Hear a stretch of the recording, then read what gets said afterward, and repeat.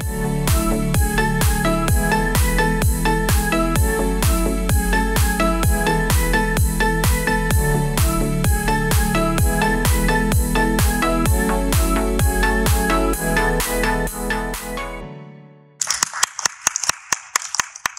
afternoon, everyone. It's a pleasure to have you all here today. In Taiwan, as many of you may know, we have a tradition of giving large phalaenopsis pot as gifts to show our gratitude and goodwill toward our friends, family, or business partner. It was 5 years ago. Our office was graced with several splendid orchid pots. This vibrant orchid instantly captured the attention of every passing colleague, filling the office with a delightful festival atmosphere. And this flower arrangement often consists of 5 to 9 plants and could stand as tall as 120 centimeters. But then reality hit. As the flower wilted over time, we faced disposal problems. That made us wonder if we were the part-time waste handlers. These orchid pots were filled with expanded polystyrene, commonly known as EPS or styrofoam.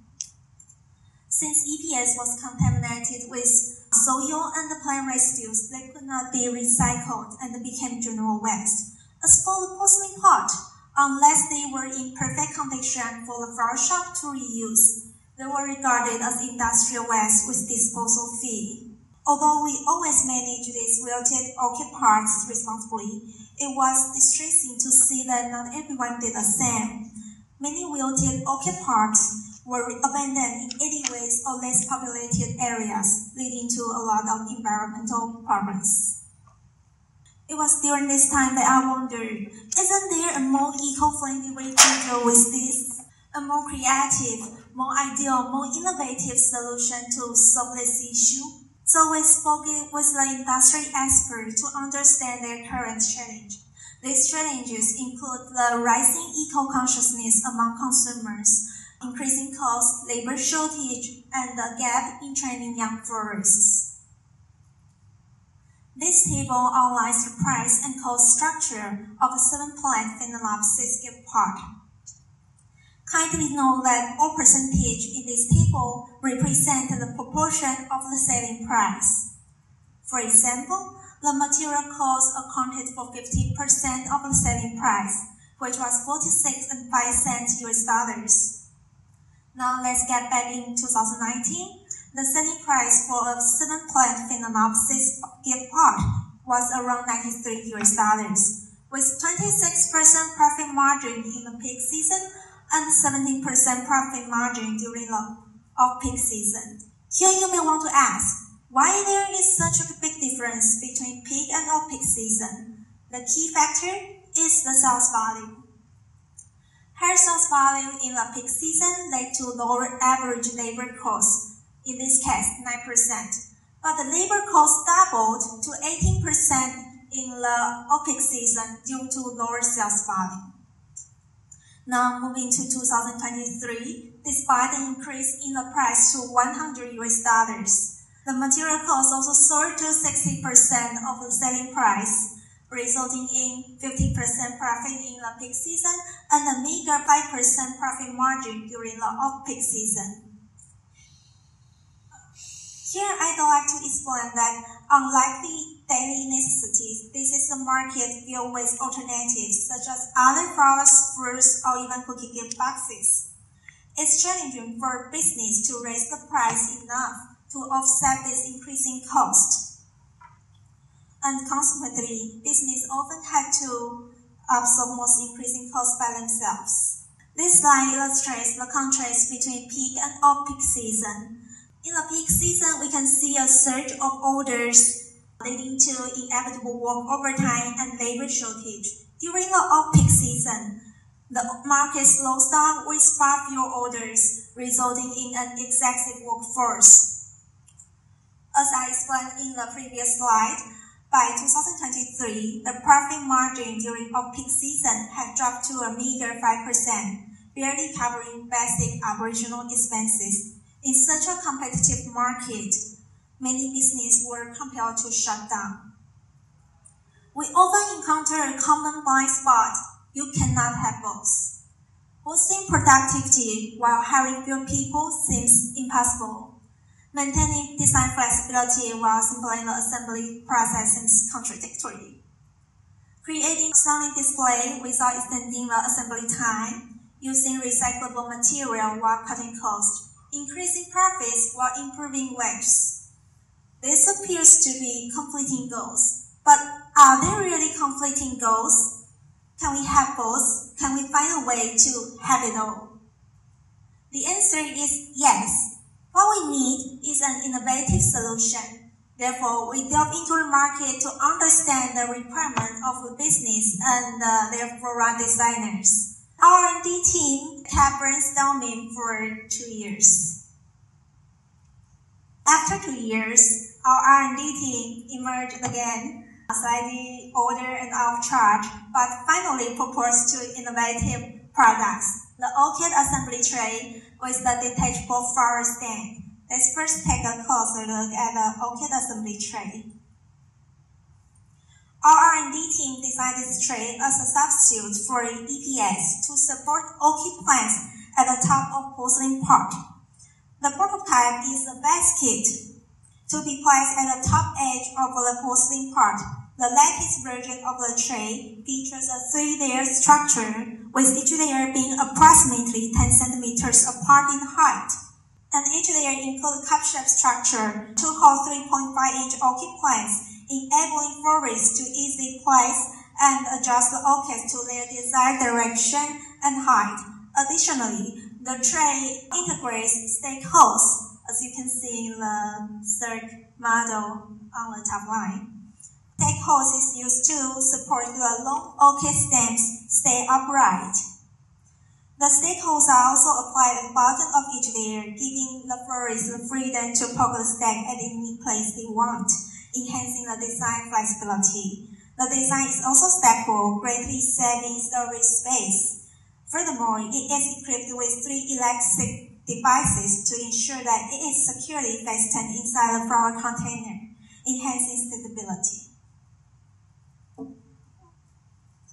After addressing the issue with EPS, now we shift our attention to the challenge posed by the porcelain pot, including their fragility, heavy weight, high transportation cost, large storage space requirement, and also waste disposal concerns. To overcome these challenges, our R&D team designed this detachable flower stand, which consists of 4 parts as illustrated in the line drawings. For example, the first one contains part A, B, C, and D, and the overall height can reach 125 centimeters. The smallest one contains part A and C. The overall height can reach 60 centimeters, which is about the same with the porcelain pot.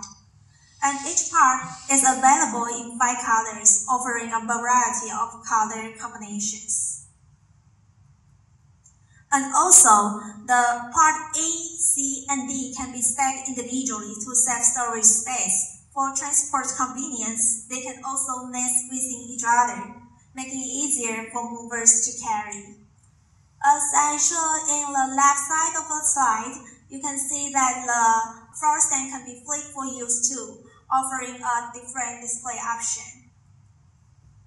This study implemented an interesting comparative test to evaluate efficiency with the traditional assembly method against the innovative solution. On the left, you can see the material used in each test. Test 1 used the traditional EPS and porcelain pot. Test 2, we used the innovative orchid assembly tray with the detachable flower stand.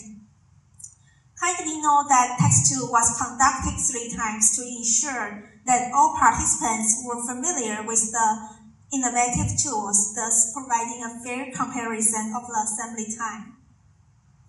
And to the right, we divided the participants into 2 groups. Group 1, the florist group with shiny stars above their head. There's Group 2, the brand new non-florist group. They are individual without floral arrangement experience. These Participants were recruited from 5 research entities labeled as Company A through E. Each research entity designated 1 florist and 1 non-florist to participate in the test. Here, we have the performance result of our florist group.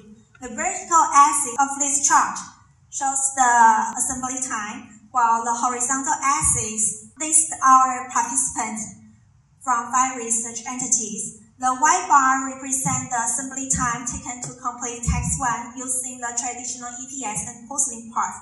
The gray bar represents the assembly time taken to complete Task 2, conducted 3 times using the innovative solution. On average, Task 1 took 29 minutes.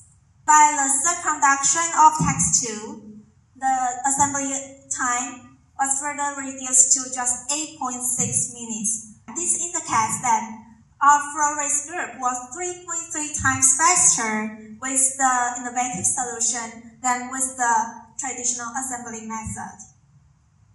This is the artwork created by our florist group in Task 1 and Task 2. In Task 2, our florist group used the detachable flower stand containing part A, C, and D, and the overall height with the orchid flowers could reach 170 centimeters. Thus, it looked much higher than the porcelain parted one.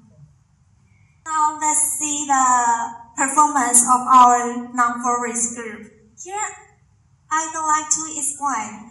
Due to the complexity of the traditional assembly method, our non-florist group failed to challenge Task 1. Therefore, it shows only the gray bars of Task 2. For your information, the training period for beginners typically took 6 months. With the innovative solution, the beginners can quickly get familiar with the assembly after just 30 minutes training. Remarkably, the average assembly time of the third conduction of Task 2 is 12 minutes, which is 2 times faster than the florist group with traditional assembly method. And this is the hour created by the non-florist group after just 30 minutes training. So you can imagine how it would like after 1 hour or 2 hour training. Now let's have a quick review and explore the new trends and new normal brought by our innovative solution, covering 3 key segments. For employers, the future is about efficiency. Previously, a worker could handle only 16 parts a day and often had to work overtime. Now look at that.